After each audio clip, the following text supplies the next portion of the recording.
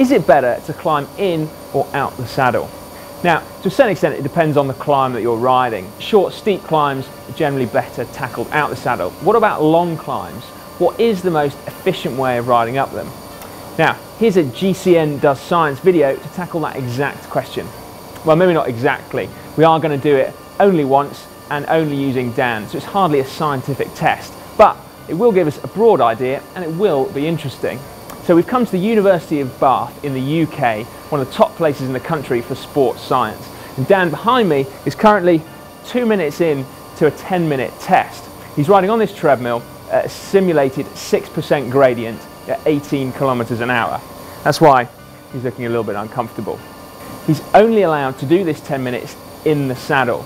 And at the end of it, we'll take his heart rate for the previous minute, and then we'll also check his blood lactate levels and his expired gases. And these things will give us a really pretty accurate idea of the level of effort that Dan has needed to sustain this bit of riding. We come back to our trusty treadmill because it's a great way of doing tests where you remove all variables. Yeah, it's not exactly like riding on a road. There is no wind resistance and there's no variation, but that's precisely why this will give us an accurate indication of the only thing that we're testing.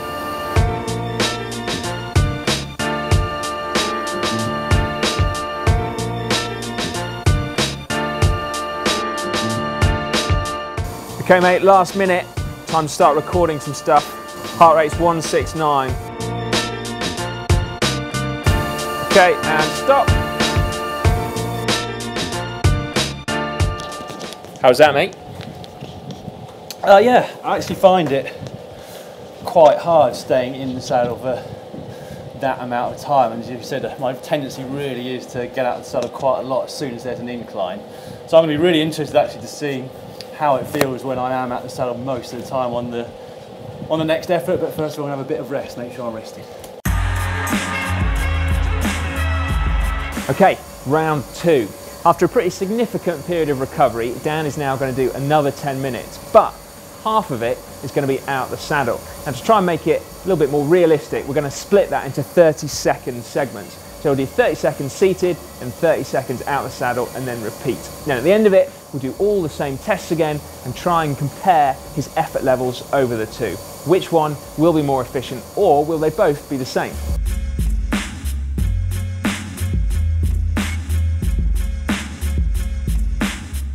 Dan, I know you like riding out the saddle generally. Have you got any idea how this is going to go?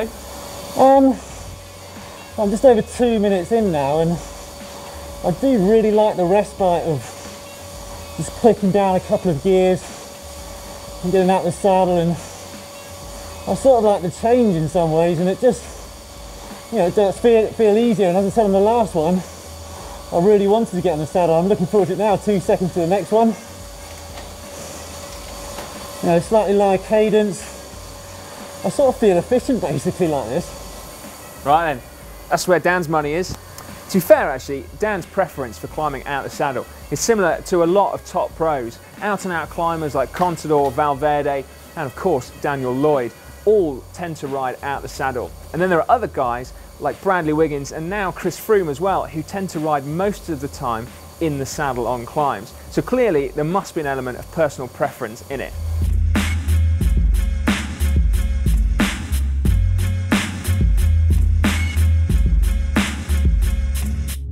So whilst Dan's mid-test at the moment, perhaps you can just talk us through what a blood lactate level means and also what his expired gases mean. What are they? So the lactate that we measure is looking at the concentration of lactate in the blood. And lactate's a waste product of exercise and is quite a useful marker to look at anaerobic and aerobic contributions to the exercise. So the harder Dan tries, the higher his lactates in his blood will be? Yes. Okay, and what, just as a marker, what would your steady state, what would your, your resting blood lactate be, do you think? Around about 1. Okay. Or just under 1. In terms of peak scores, I have seen scores up in 17, 18. Ouch. But they've been, sprint athletes, 50-metre swimmers, sprint cyclists, that sort of athlete, yeah, after a flat-out maximal effort. Yeah. And what about these expired gases then, the mask that Dan's wearing? So What people often hear is the VO2 max figure. So VO2 max is maximal oxygen consumption, the maximum amount of oxygen that the body can take up and use within a minute. What we're measuring is oxygen consumption, because we use oxygen all the time, whether we're just sitting down reading the paper or walking or riding sub-maximally on the treadmill there. So we look at how much oxygen Dan was using to ride at that prescribed workload that we'd given him.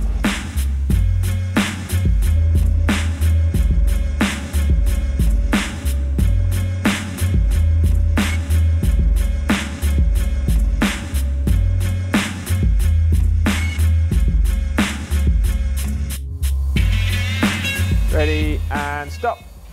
Having said I prefer getting out the saddle, after 30 seconds in the saddle, I felt like I was ready to get out of it.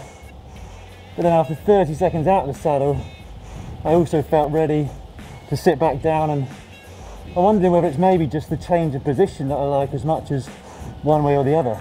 Jonathan, talk us through it. Have we seen anything from this little experiment?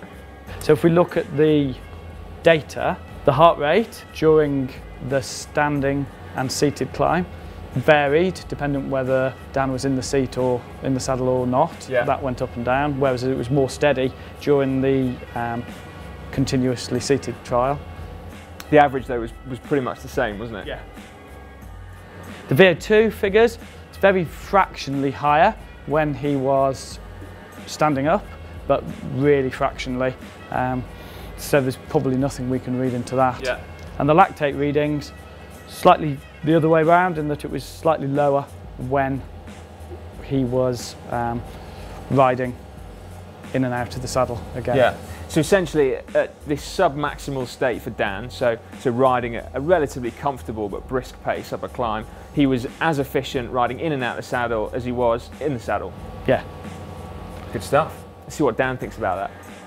What do you make of that then, mate? The results say that actually there was no real difference between both runs. Yeah, and I guess like after having said in the first run that I was really looking forward to getting out the saddle the second time up, actually once it came to that 30 seconds on, 30 seconds off, as I said on the treadmill, I was kind of looking forward to sitting back down, but I do certainly find, and it has been something throughout my career, that I do like to get out the saddle. I think it's more of a comfort thing. Again, this was a very steady state effort.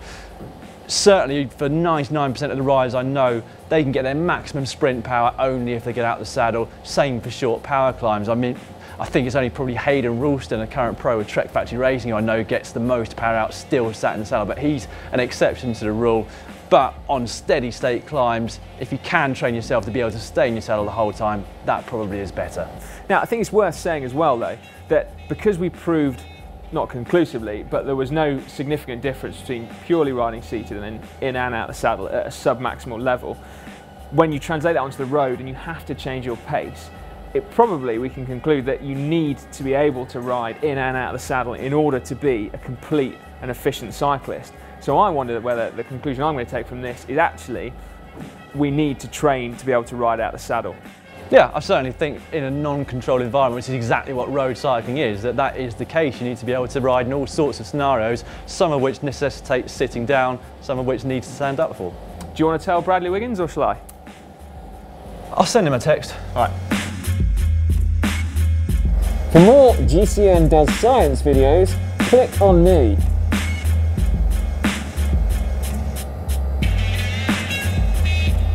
And yes, Luke, I am your father.